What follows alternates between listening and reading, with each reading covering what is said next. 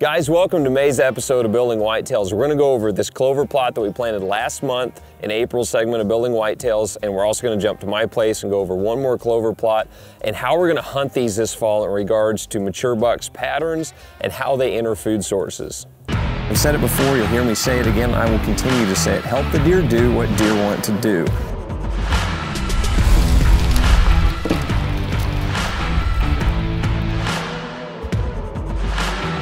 First thing I'm going to touch on is this clover plot we planted. We got a really great stand. The clover's coming on. It's small, but you know, it's only a month old. We also have grass coming in, and that is very typical of spring clover plots.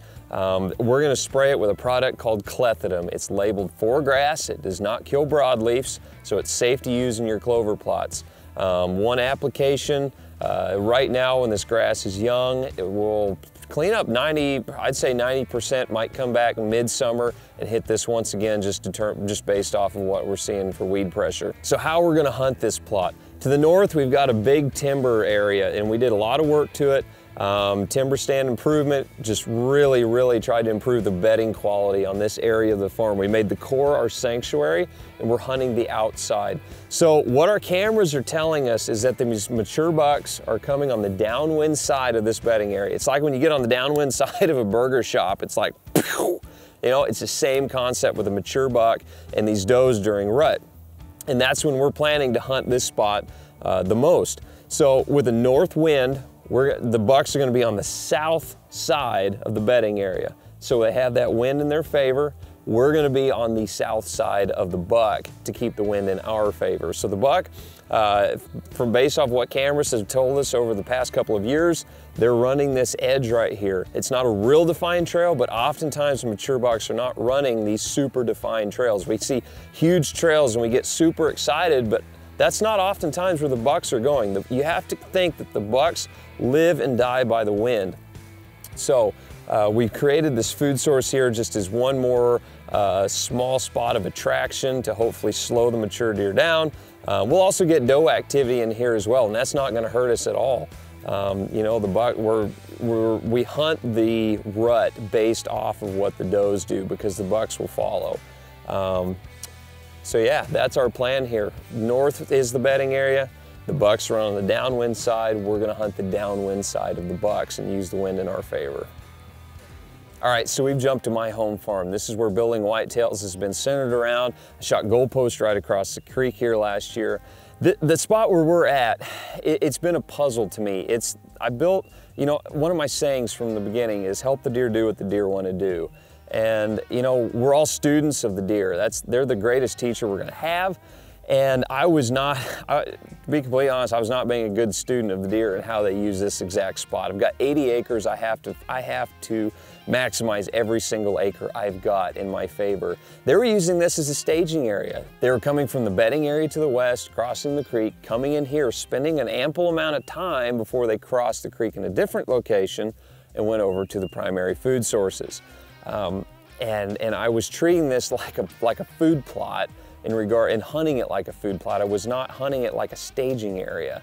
So what I'm doing is turning this into a staging area. I planted clover here. I've noticed on my farm that the deer like to stage in clover. They don't necessarily eat the heck out of it, but they stage a lot in it.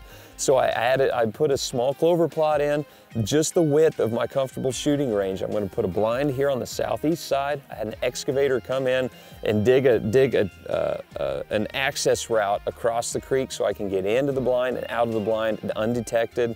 I won't be intruding anywhere out here. So we've got bedding, we're improving the staging area, and we're still going to have good hunting on the primary food sources over here as long as our access is good.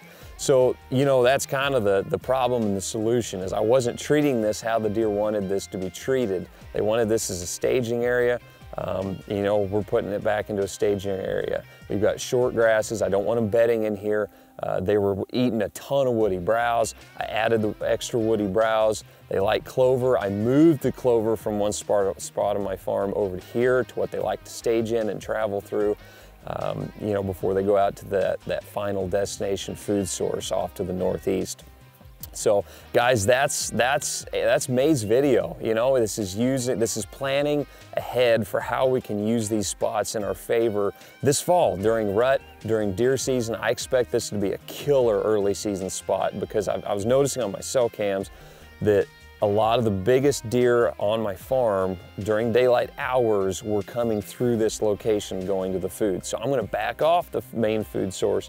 I'm gonna focus my time right here in the staging area. Next month's episode, we're gonna go into tree stands. A couple episodes back, if you haven't watched the runway episode, we're gonna hang a stand and runway. We went in and we manipulated the travel route just a little bit to tweak it in our favor. The deer loved to travel through that. We cut the timber in a way that moved them in closer to a tree that worked in our favor, not going in and trying to find a tree that, oh man, I don't know what tree to pick. We found the tree and built the plan around the tree itself based off of access and having a really good hide when up in the tree. So we're gonna hang a stand out there, we're gonna show that. We're gonna show the access and we're gonna break that entire plan down for you guys.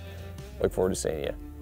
Guys, welcome to the month of May. This episode, we're gonna go over this clover plot we planted last month in April segment of Building Whitetails. We're gonna go over how to hunt it, and we're gonna go over to the lodge, my place, and we're gonna cover one more clover plot. Instead of welcome to the month of May, say welcome to May's video. Yeah, welcome, it's May. All right, That's making the video. It's not. That is, that's acceptable. It's not, it's so not. Even this is gonna be good. You want me to torque?